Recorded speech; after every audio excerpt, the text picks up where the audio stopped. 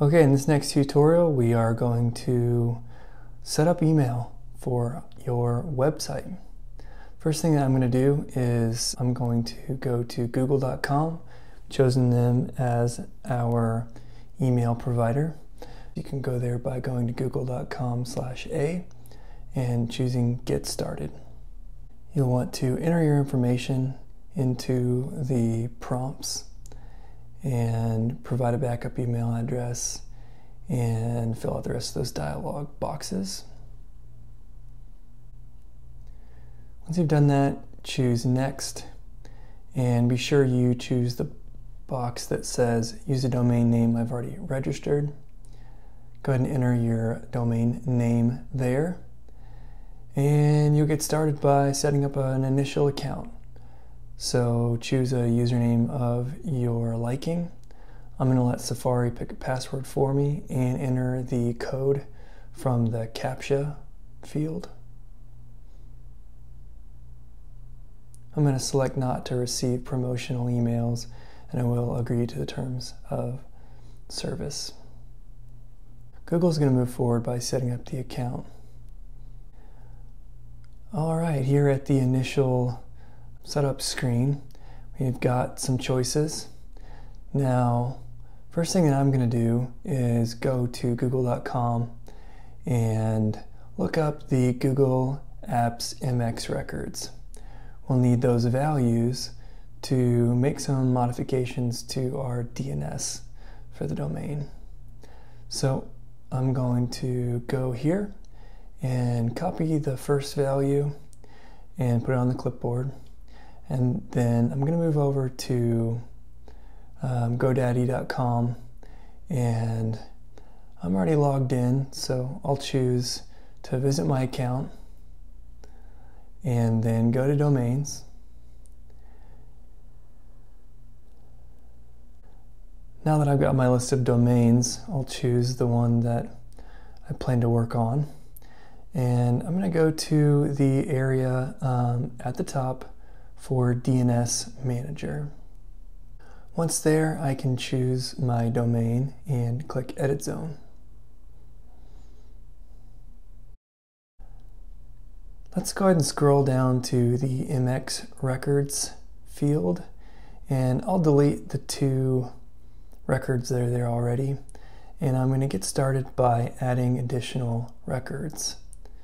Now, the priority for the first record should be 10, and then I'll put an @ for host and paste the content.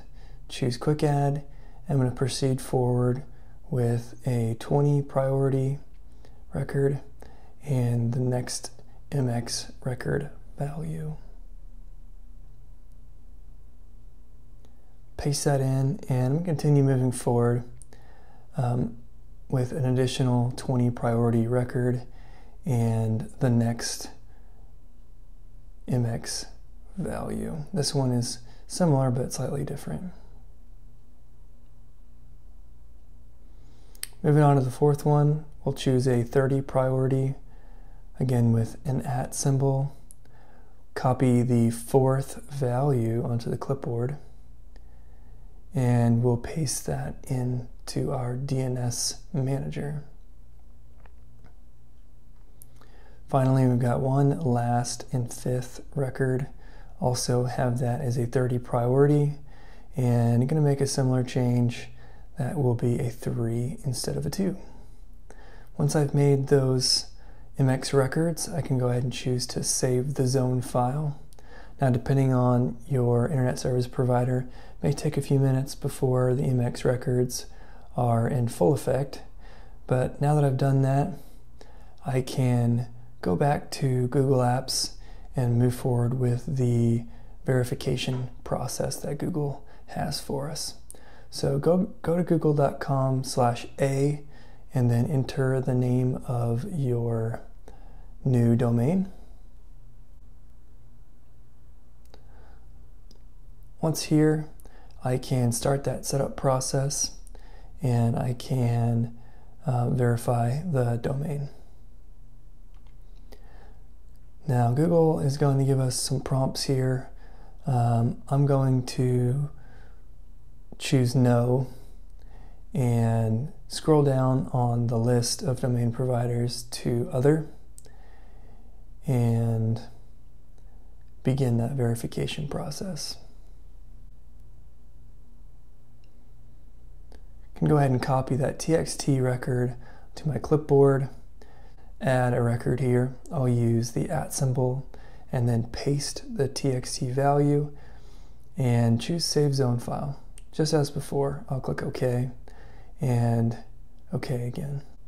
Having done that, I should be able to go back to my Google Apps page, click Verify, and sure enough, you have successfully verified domain ownership.